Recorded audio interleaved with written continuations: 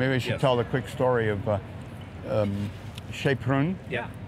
I was commissioned to write a book about Paris, but actually it wasn't. There's no Eiffel Tower or anything else that most tourists go to. Just stories of neighborhoods, neighborhood stories, because you guys like that idea. And Chez Prune, I was doing a section on Canal Saint-Martin. There was a really raucous evening there, and a guy had too much to drink. And so he went up to the bar and asked for a hot wine. And the bartender, Christophe, told him, sorry, I can't serve you. So he said, if you don't serve me, I'm going to jump in the canal. Now, you guys who know Paris, what do you think the bartender told him? Jump in the canal. Go ahead. He said, go ahead. And he did. He jumped in the canal. The patrons went over there and pulled him out and bought him a hot wine. The fire department came and was furious with the bartender for letting that happen. So he got in trouble. So I don't know who the winner is in this situation. Maybe it's the guy who jumped in the canal. But that's a Paris bar story for you. And what year do you think that happened? Well, that had to be, let's see, the book was written in 2006, so that had to be about 2003, 2004. Okay. So we're not talking ancient history here. No, but I'll give you some ancient history any moment here. Okay. And one thing we need to know about this canal is that for many years it was a place where down and outers hung out. It was not, there were no bike paths, it was just not a seedy place. Right. And so there's been a lot of literature about that. Edith Piaf wrote a song about that, sang a song about that, classic song. And then there's a hotel we're going to see here called Hotel du Nord, and the North Hotel. And there was a novel and then later a film, 1936, written about that hotel, the life about the difficult life of the inhabitants of the neighborhood. And I'll tell you the rest of the Hotel du Nord story when we actually see the hotel, because you'll see a story of gentrification. Do you know the name of the Edith Piaf song? Les Mômes de... Paris? No, Les Mômes de... something. Oh, I'll have to look it up. Mom is like a street urchin. Okay. Yeah. Excellent. Cool. Okay, let's get introductions all around. My name's Alan, and I lived in Paris for 23 years, but have been back in the US for the last 10 years, and I'm here for a 6-week stay. Fantastic. Doing work and seeing friends, and my daughter and her husband moved here about a year ago. Fantastic. And what sort of work do you do? I deal in Asian art. Fantastic. That's great. Thank you so much. And you're gonna be chatting and contributing to some of the lore and some of the stories, I understand. Happy to join in. Yeah, fantastic. The best biking city I've ever experienced. Okay, very good. And whereabouts in the States are you again? In Santa Monica. Oh, in Santa Monica. Near Very LA. good. Back in Good my biking old, there too. Yeah, back in my old stomping grounds. Step on up here, Mark, and go ahead and introduce yourself. Well, like Alan, I have 23 years in Paris, but mine is continuing, ongoing. I'm just outside of Paris in Clichy, where Henry Miller once lived.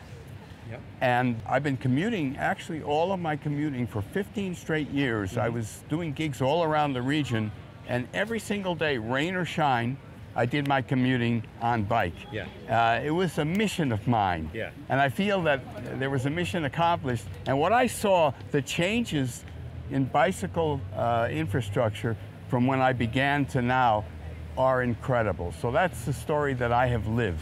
Very good, very good. And who are you? Hi, I'm Dr. Billy Fields from Texas State University, and I'm along for the ride, excited to see the streets of Paris and experience them in person.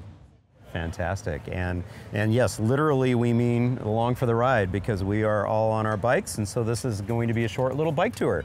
Very good. And that's the organization that I belong to. Fantastic. Bicycling Advocacy. Yeah. All right, let's do it.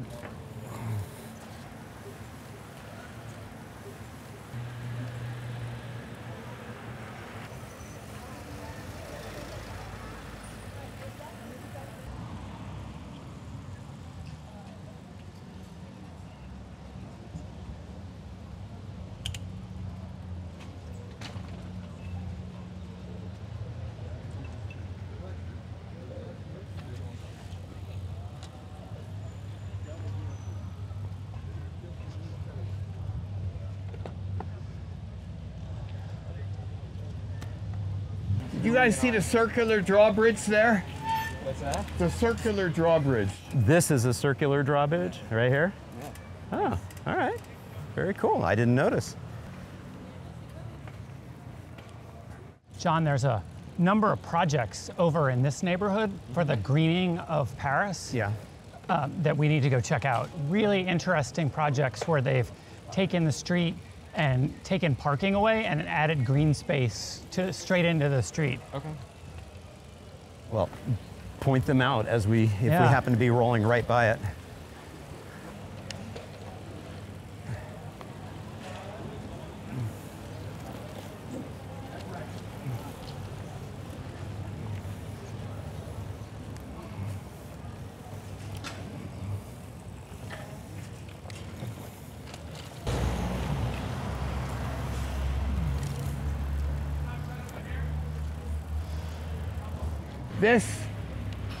This here, plus where you see the turret down there, is the Saint Louis Hospital, Hôpital Saint Louis, which is the second oldest hospital in Paris. And the innovation was one of actually the first urban planner of Paris was King Henry IV in the early 1600s. So the style of this hospital is the same as the style in Place des Vosges, which is a big tourist place, but nobody comes to see this hospital. But it's the same style as also Place Dauphine, which is on an isle in the Seine, and he also did Pont Neuf in 1604. All of that is around 1604. If you look at Place des Vosges, you can see the urban planning involved there. But over here, it was basically the first time they had a public hospital. It was the whole idea of public health was initiated by Henry IV when he built this hospital. Fascinating, fascinating. Alan, is this these some of the neighborhoods that you remember from your time here? Oh yes, yeah. Paris is not that big a city. In fact, you can walk from one end to the other. It's not out of the question. And it's just so rich, the life and the streets and the architecture and people, and especially when it's nice and everybody's out on the sidewalk and the cafes. It really comes to life. But I would say there are only about 70 days of sunshine in Paris, which is pretty, it's kind of depressing when you think of it. We're kind of lucky today. We had a little bit of rain first thing this morning, and it was really, really cloudy. But if we look down this street right here, we've got some beautiful blue sky that's coming up, and you've got our clouds rolling through.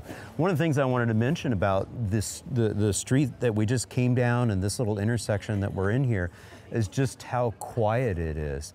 And the fact that, yes, there's a couple of cars that have come through since we've been here, but they were moving very, very slowly. These side streets, these areas away from the major boulevards where there's lots and lots of cars, it's just so much quieter and so pleasant. Yeah, and we hear the sound of people, which is the nicest sound. And birds as well. And was this the Paris that you remember when you lived here? I mean, was it calm like this then too? Oh, very much so, yeah. Except it wasn't bike friendly at all. And so it's a huge transformation. And I guess one of the key things that we see when we swing the camera around and we look at this street here is, again, there's not much in bike friendliness other than, we do see some bikes, sort of parked here, but it's just a traffic calmed environment. It's a shared space where the cars are driving slower. What's the real big revelation, I think, is what you're saying, is that there are bike lanes where we really need the bike lanes, and then we've got the quieter shared streets where we're able to ride and mix with cars. Yeah. And in fact, we're privileged more so than cars. On this street, we can walk, even though it's one way, we can bike in the opposite direction. Completely legal. Yeah. Thoughts, Professor? Well, I rode across the city yesterday, and speaking to the Paris being small, it was amazing. I started right on the edge of the city and then rode across the whole city with my luggage in the bike share bike, and really at rush hour, and experienced the full breadth of Paris. And there are these beautiful side streets that are slow and peaceful, but then there's a dance that's happening on the other streets. Much more activity, but the new cycle tracks really provide a space for you to be. And so it's possible, even at rush hour, even with all your baggage, to cross the city. And there were moments where I was a little concerned, but I just went along with the dance and it worked. I like that, the dance on the street. Okay, Mark, what's our next stop? Okay, so I think we're going to go against the flow here, and then make a left to the canal, so you can get a better view of the hospital. Okay. Right down there.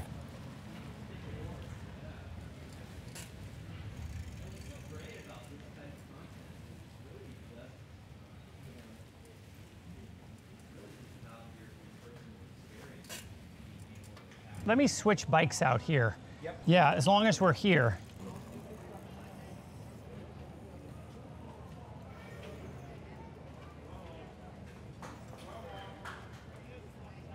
So as we turn right there, we should see the Hotel du Nord. Okay. And I can tell you the story of that and the freeway that it was almost built to cover the canal. Yeah. So on this particular street, from an infrastructure perspective, they've got us in a little bike lane and sort of identified. Is this a one-way street the opposite direction It's a one-way for cars? street the opposite So that's intended as a contraflow. So when you're on a bike and you're coming up this other direction, you're in with the cars. Right. I was always wondering kind of what the logic was, and that makes a lot more sense that that's what's happening there. So I can't explain it because I'm not an expert. Yeah. But I can definitely testify that on the contraflow streets, I feel safer. Yeah. I feel safer. I can see what's coming at me, and as opposed to hearing a motor groaning behind me. Yeah.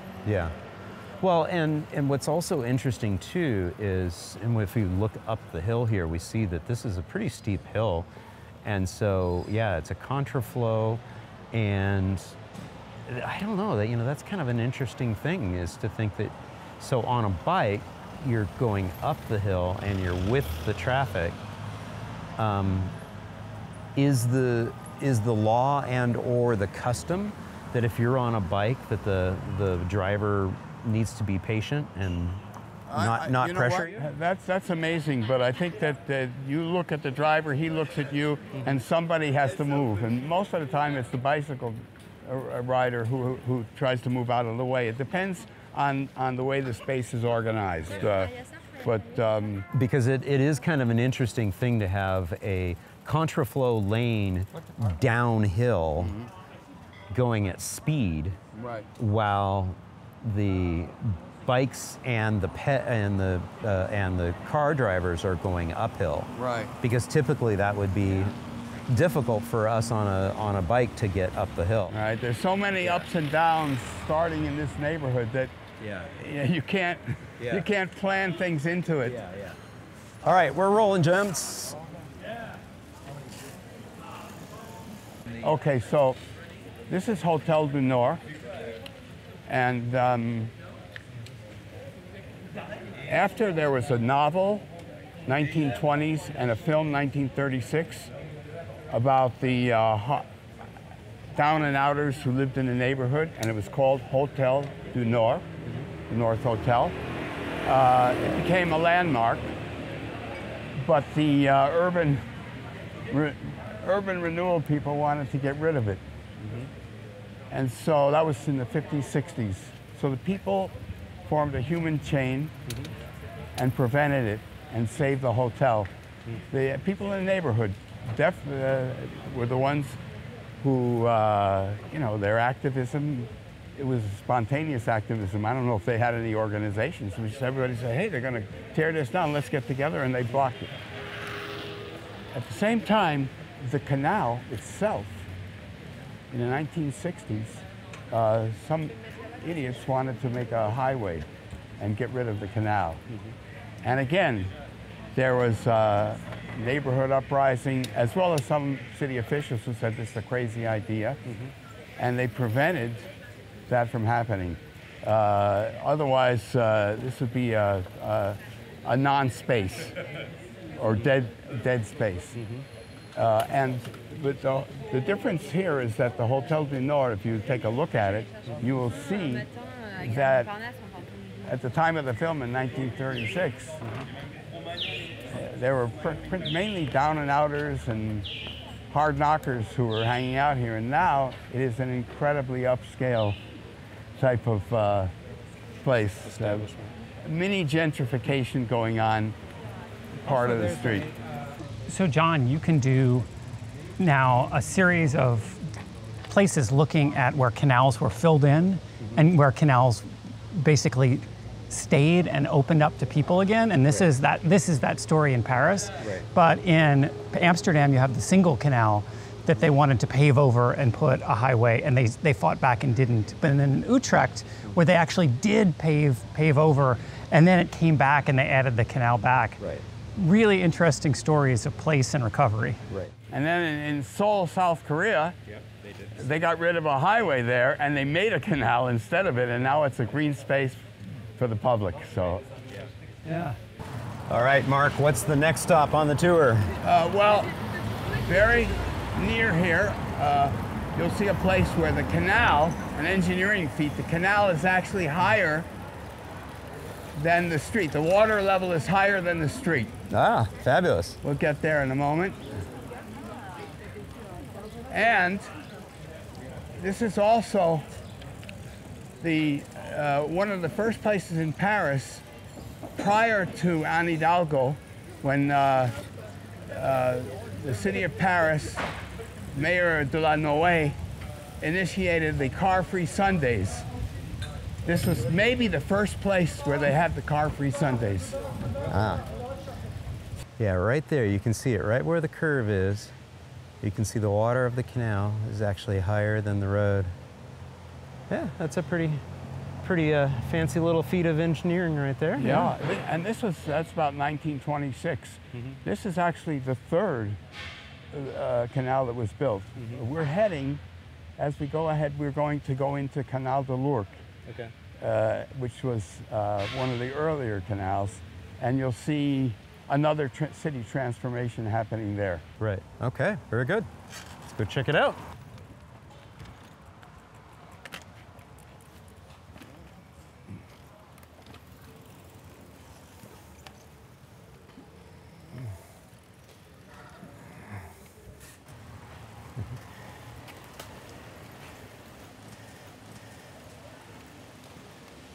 And again, just so cool to see so many kids, their parents out on bikes in the city here.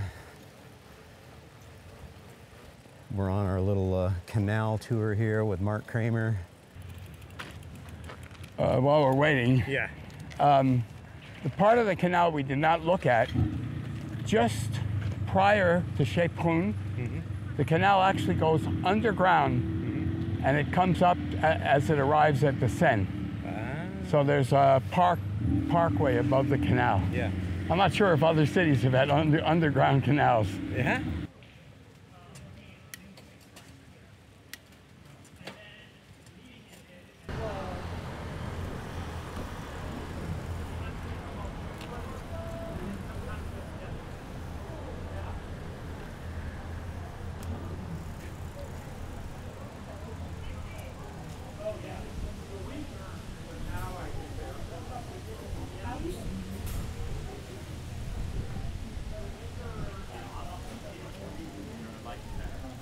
This is one of the main locks of the canal. And Jacques Brel wrote a song called Les Éclusiers, which are the canal operators, an ancient craft. What I understand is now they're operated by technology and there's nobody there. But in villages, you can still find the old Éclusiers who open the water and close the water to let the boats through. I'm hearing sound. What do we have going on here? Oh, we've got the water. Here's a boat coming through. Yeah, so we've got this boat coming through. Yeah, they're filling up the lock so it could go to the That next. was one of the rationale for keeping the canals, was that, okay, some of the industrial transport was no longer going through there, but we could put tourist boats in there, and that could make the canal viable. And that was one of the arguments they made for keeping the canals. Right. Originally, these canals had two purposes. One was to bring water into Paris as the population increased, and the other, with this Canal de l'Ourcq and Canal Saint-Denis, the purpose was to reroute the boat traffic so it didn't go through the center of Paris, so it didn't destroy the ambiance. Right. But now, of course, these things are transforming. Fantastic. And this is an old industrial zone that has been transformed into a place to be for people who like to hang out. Yeah. One of the great hangouts of Paris is right along this canal here. Yeah. They made a movie theater here. We'll walk by there Yeah. so you can see what they did to this. It didn't exist when I first came here. Right. So you have the bike paths parallel to the canal, and you also have the tow path where you can ride on the tow path as well. Okay. And if we swing back over here, we can see our water levels.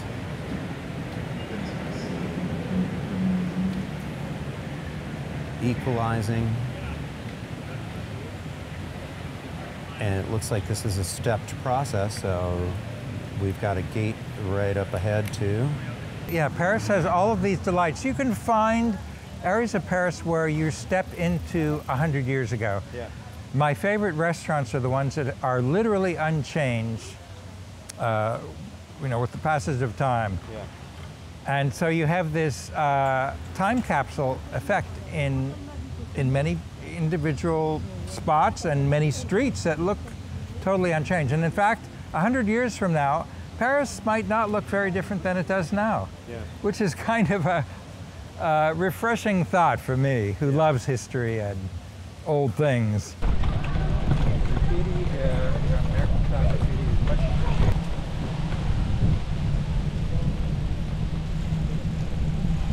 It's amazing. Yeah. The before and afters, there's basically, when you look at the before on Google, there's Right. just car parking Right. all over the side. And then you Right. see here they've opened up space, and then the next section that we just went through, Right. there's the green space and the kids' games. All of that is happening not just on this 2 to 3 block area, but in hundreds of places across Paris. Yeah. And it's really transformative. Yeah. This School Streets program is it's amazing. Yeah. Mark, we're talking about the relevance of what we just rolled through, the School Streets program.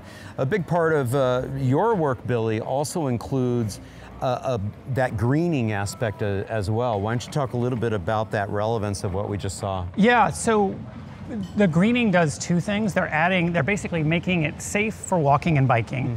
And then they're adding green space. And that's really what a resilient street is. A resilient street is a safe place for walking and biking, decreasing your greenhouse gas emissions, and then adapting your street to different climates.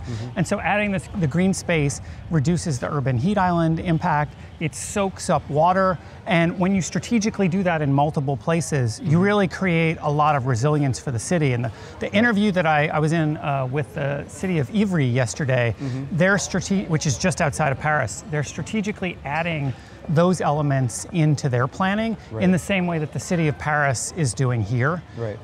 And it's all about green space and water and opening up on the days where it's really hot in Paris, where people have a place to go where it's cooler.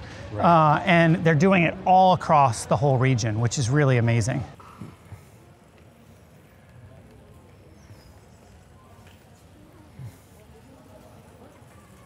This has been fabulous, and I'm really glad we came down here. This is just amazing. Well, in the rain garden aspect of this, you can see how the water soaks it up. Yep. If I were to probably do any one thing to criticize this and say is just less asphalt, I would have done permeable pavers through here to really soak up even more water. And also help with the heat island effect too, getting rid of that black concrete. You notice in here, they decided to use a lighter material as well. Hey, Billy. Yeah. I'm just commenting on how it seems like they could have done a little bit better in their approach there of not using the black asphalt and done a cooler material like they have in here. Yeah. To the point that, bringing that heat island effect down kind of really, lightening the materials up really helps. And you can feel it in here, how Yeah. different it is when you just change the material. Yeah. The switch from asphalt is a challenging one. A lot of communities are just sort of stuck in doing that over Yeah. and over again. Yeah. It looks to me here, and I don't know the answer, it looks to me like they budgeted for just a smaller space. Yeah.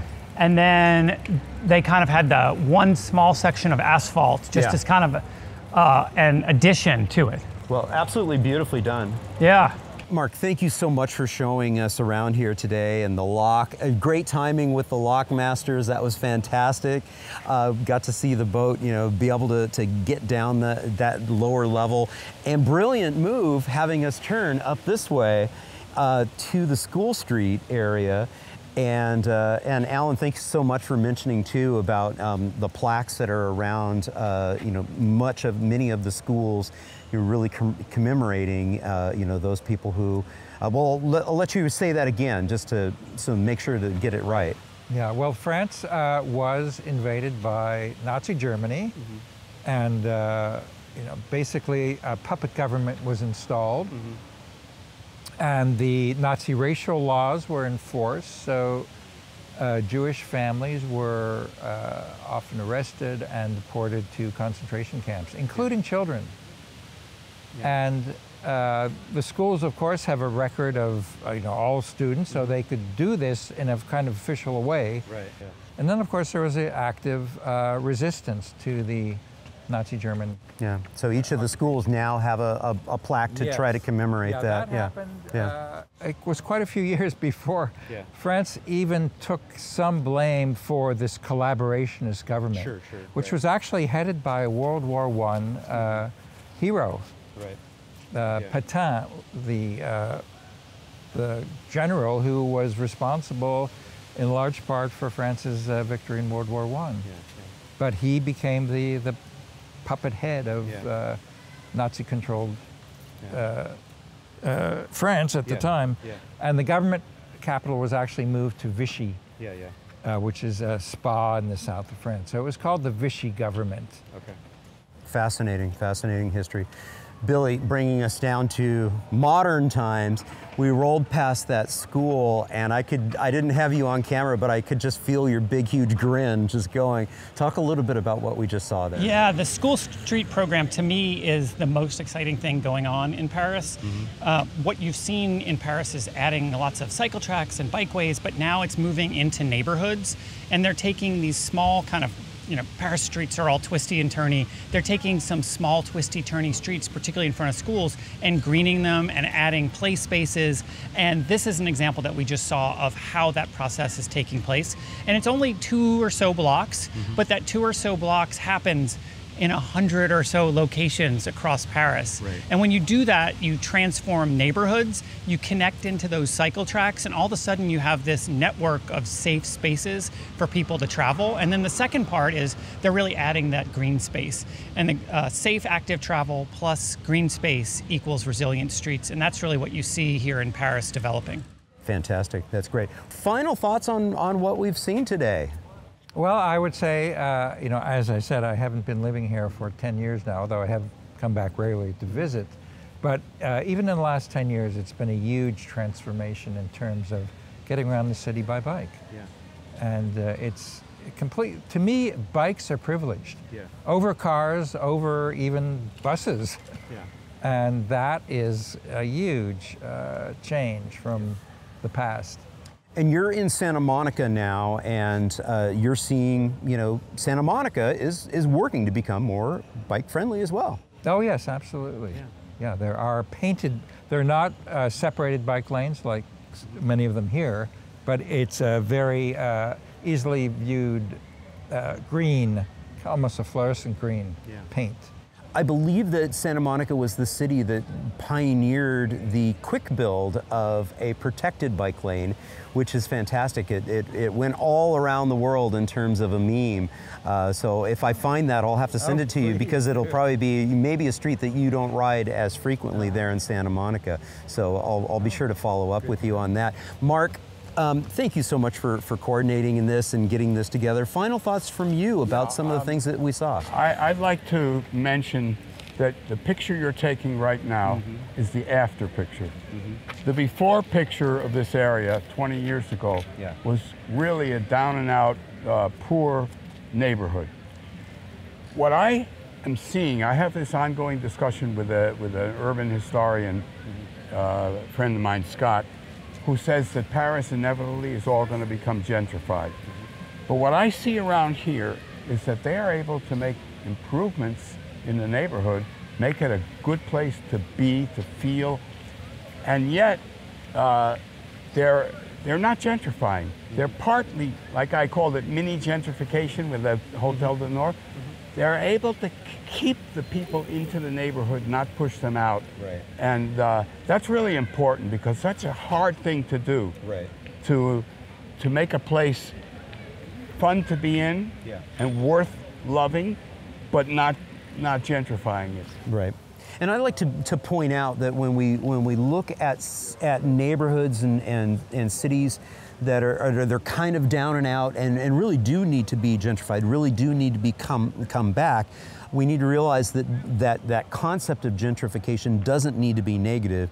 The negative aspect of gentrification typically is that there's displacement. And so what you're saying is that they were able to, bring this along and improve it and take care of some of that deferred maintenance that didn't take place, and then help to make sure that there wasn't the displacement. Yeah, if you want to buy an apartment, this is the least expensive neighborhood in Paris right now. Boom, there's a nice, good real estate tip. I don't know, what do you think, Billy? Final thoughts from you, Billy. And just to follow up on what we were just talking about, in the book Adaptation Urbanism that I wrote, we looked at what resilience is, and it's a compact city with safe transportation, green infrastructure like we've seen on this, and then in terms of equity, it's vital when you create these type of places to create affordable housing. And I think that's the story that you're starting to see in places like this, that when you begin to create these really lovely places, it puts a little bit of pressure on housing costs.